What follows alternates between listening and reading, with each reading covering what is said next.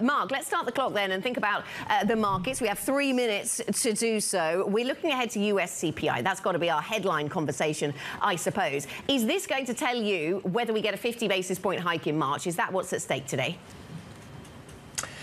That's where everyone's looking at it, but I think it's going to be hard to make that decision tomorrow. You tell me the reading now. You tell me if it's 7% or 7.5%. The consensus expectation is 7.2%, to be clear. And I would not be able to tell you whether we get 50 basis points. I think we still will probably go into that way with a hawkish bent because the backdrop of a building economy in the US, the building inflation pressures, whatever we get on inflation today, the fact is commodities continue to nudge higher and we continue to get those inflationary signals. However, short term, it is certainly being hyped up as a signal for March. OK, and what are you seeing in the broader commodity space? You talked about this when we looked at the GMM, about strengthened commodities, about agriculture, about metals, but not about energy, and makes us ask questions about whether we're seeing a bit of divergence there.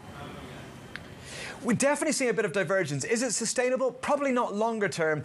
You find generally the overall commodity sphere tends to move on some of the macro issues, i.e. dollar issues, yield, inflation, the global growth outlook. But they can diverge in the short term because they have very, very different micro fundamentals. What is interesting is food prices continue to surge. And I think this is really, really squeezing the consumer. As you know, it is one of my big concerns for 2022. I think the most similar environment we had was going into the Arab Spring, coming out of a deep recession post the great financial crisis, inequality in terms of the recovery from that recession, and the fact that we had food prices surging and high energy prices. We have all those elements again today, and I think in certain countries that is an issue. Turkey is on my radar of where there does seem to be increasing tensions around the rising costs and those inflationary pressures, and so I'm watching that around the world, especially with the trucker protests, particularly in Canada. So we are seeing in commodities, food prices continue to surge, energy prices just pausing though, not pulling back.